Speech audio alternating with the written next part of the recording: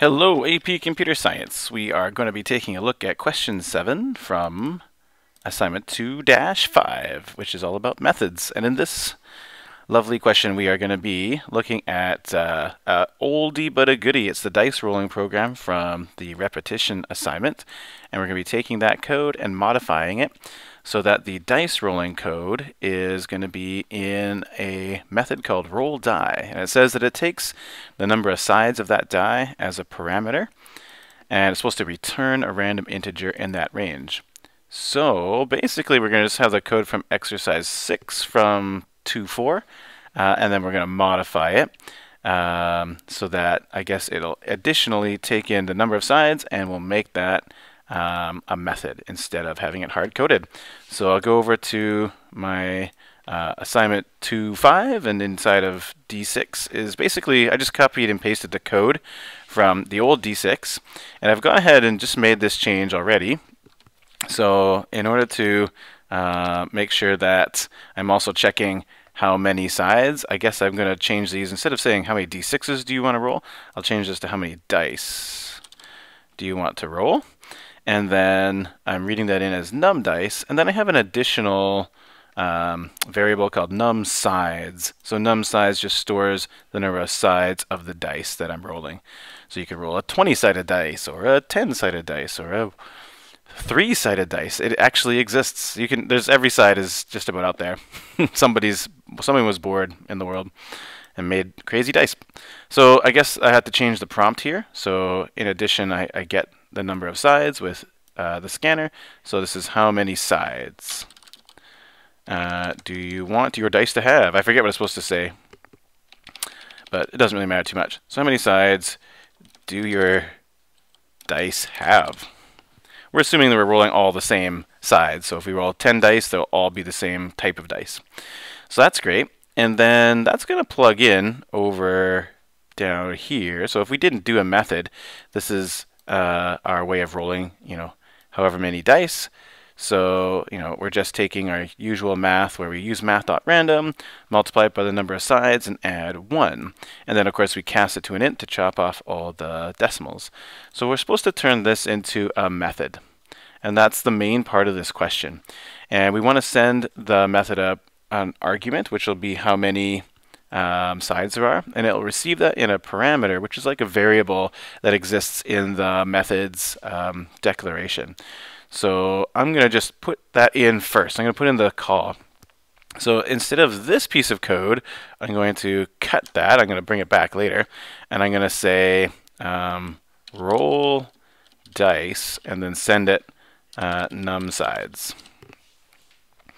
So that's going to be my method call. This doesn't exist, of course, but I'm just pretending it exists, just so that I can get this aspect of it. And I'd like it to, take this number, roll it, generate a random number in the range 1 to this number, and return it. So then I'll go and write that method. So to write this method, you might not be confident about how to do that. So there's a bunch of hints here. So I'm putting it here. It's got to return an int. It must return an int, and the reason is because I've embedded this method call in an assignment, and I'm trying to assign this variable's value to the method call. So if that's your situation, then this method must be returning an int. So that tells me about how to declare it. So I know that it's going to be all of our methods for now will be public static. And then next comes the return type. So because I'm assigning an int the value of whatever this method's returning, I know this must also be an int as well. So you can look at the context of a method to see what its type should be. Next, I'm going to put in roll dice, because that's the name, and I can tell that's the name because it's right here.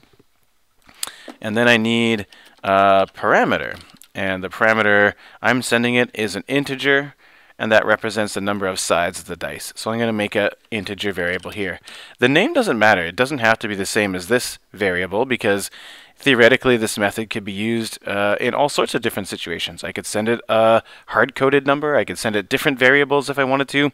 So you can name your parameter whatever you want, but its type has to match whatever the variable is that you're sending it. So that's the story there. And then I know that it needs to return an answer. So it's going to return basically what I had copied and pasted before. So this is going to be the thing it's going to generate. It's not called numsides though here inside of our roll dice method. It's whatever the parameter is called. So here it's just called n. I could have called it numsides as well, but I on purpose want to make it different just to show you that the names don't have to match, just the type has to match. So if we send it 5, this will be 5 and generate a random number between 1 and 5. So it returns the answer. That's how this variable gets the code here. And what's nice about this is now I could take this method and put it into other projects, and I could just call roll dice whenever I want to. So it allows me to reuse that code, and if I know it works here, then I'll know it will work in any other method that I use as well. Don't have to reinvent the wheel every time. So I compiled it, it works. I'll give it a run just to see if it's working. And so let's say I'll roll 15 dice and I'll choose 4 sides, and then it will show me all of those. Wow, 4 4s in a row. Crazy good luck. So it looks like it's generated. I didn't see a 3 here, but I'm pretty confident that it could generate a 3 because it can generate a 1, a 2, and a 4. And so that's the total. And then I'll say play again. And let's just generate 1 roll of a 4-sided dice.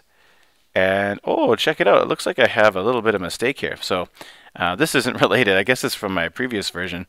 I guess we have to re-initialize our total, because I shouldn't have a total of 42. That's just adding this 4 onto our previous total. So it's actually not supposed to be a running total. Or actually, maybe it is supposed to be. Apparently it is supposed to be a running total. So I just disregard the last sentence I just said. It's all good. All right, everybody, I'm going to close it up. Thanks for listening. I hope that made sense. And if not, give me some questions in Teams or come and visit me. Bye.